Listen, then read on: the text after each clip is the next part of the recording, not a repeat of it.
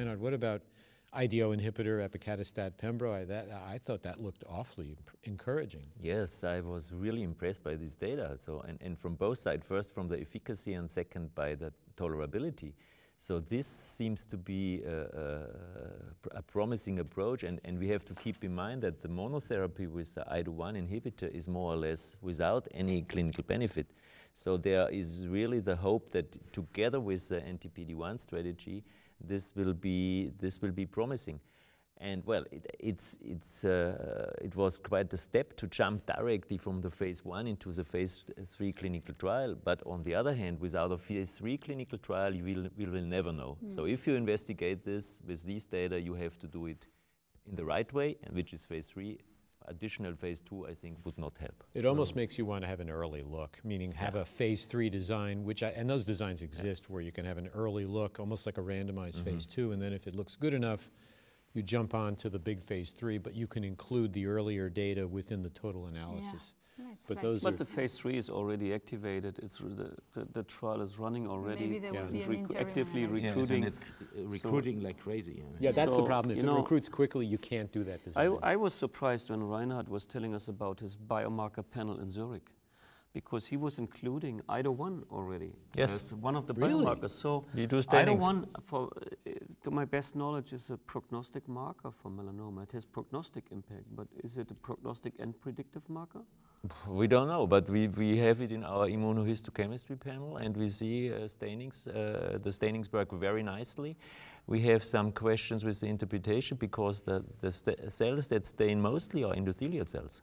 Wow. So we're getting close to the end, so this has been incredibly informative. But before we end this outstanding discussion with 4 great colleagues, I'd like to get final thoughts from each of the panelists. So Reinhard, Dr. Dummer, what's your final thought to wrap things up? We live in exciting times. We are privileged that we are in this, and we have a lot to do. And I think this is a great opportunity for academia to create developments that will help our patients. Axel, Dr. Hauschild? Yeah, as the other panelists, I'm in the field for more than 20 years, and I had numerous clinical trials who failed to demonstrate even a response rate difference. So it's fantastic to see all these clinical trials coming up, and 8 new drugs approved in just 5 years.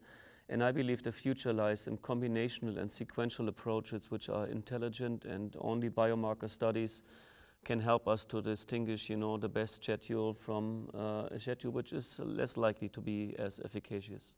Caroline, Dr. Robert? Yeah, I agree, and I think it's like the ground is moving under our feet. We have new drugs, new toxicity to manage, new classification for the RECIST, a new classification for the melanoma is going to arrive. So we have to do frequent updates like that, and it was not a pure exchange, it was Legend of the Fall, I think.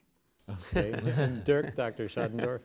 So I think we have come over the last 5-6 years from a graveyard to close to heaven now. I mean, I think this is a transformation which is unmatched and unseen.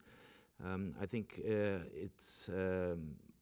I was afraid that after all the successful trials and drugs now available, that there would be not enough interest to keep the science and the development going. And I'm pleased to see that so many more companies and drugs and drug combinations are being tested now in the field of melanoma, actually paving the way also for targeted therapy as well as for checkpoint blockade, also in other fields of oncology. And this is very gratifying. Thank you. Great. So thanks to all of you for your contributions to this discussion. On behalf of our panel, we thank you for joining us, and we hope you found this peer exchange discussion to be useful and informative. Thank you very much.